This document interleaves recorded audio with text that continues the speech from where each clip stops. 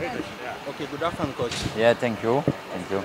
Your first trip to Sudan since you have left El Merreikh for Simba. Yeah. What does it mean for you?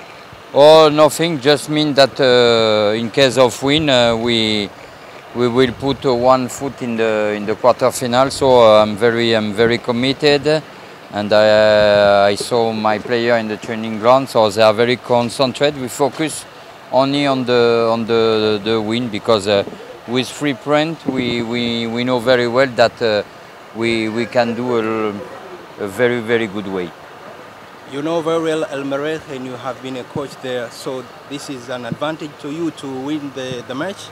I don't know because there are some new players and some foreign players. So, but you know, I know them a little bit, so we can discuss tomorrow about the strength of this team, the weakness of this team with my player tomorrow evening.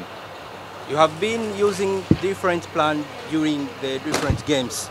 So are you planning to plan a different game also in this different plan also in this game? Yeah, of course, but firstly we need to be very disciplined.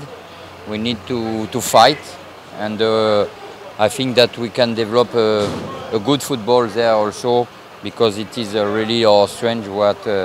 It is what we have done against Al Ahly and even in the next match in the league against Jikiti.